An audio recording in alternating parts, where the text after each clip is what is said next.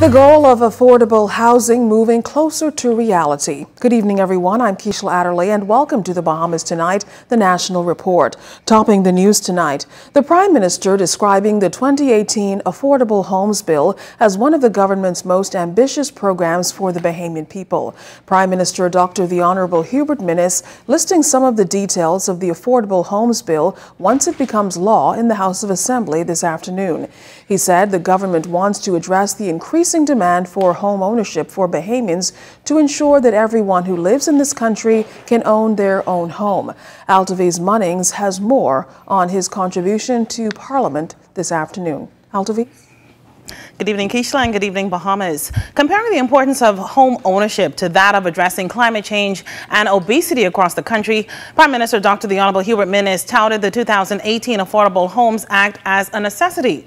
The Prime Minister revealed in the House of Assembly this afternoon that average lots under this act will cost around $30,000 each, although he admitted that the number can be lower. The Prime Minister indicated that his administration has shifted the home ownership focus from building homes to selling residential service lots.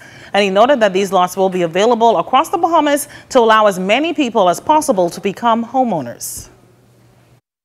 The first service lots in New Providence will be available for sale in June or July of this year.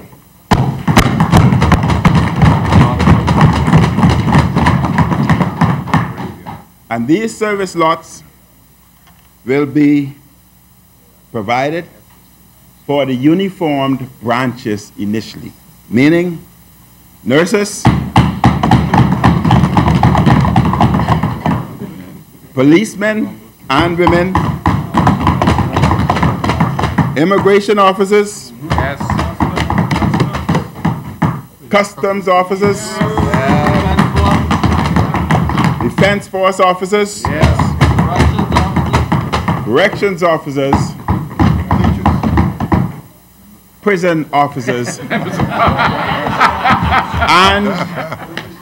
Mr. Speaker, teachers. The Prime Minister also listed some of the features that qualified homeowners will be able to enjoy.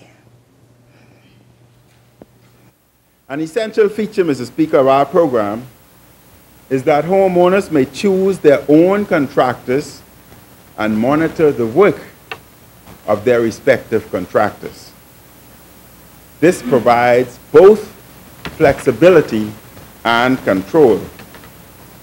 And under this legislation, homeowners will be empowered to utilize the mortgage process, employ their own architect and or contractor, thereby permitting homeowners to design the home of their choice. There will be additional savings. Material for home building will be duty-free,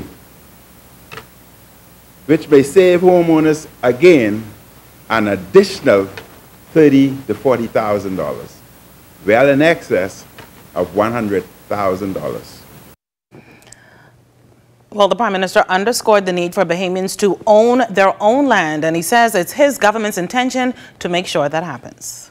They may also opt to use one of a number of pre-existing architectural plans offered by the government.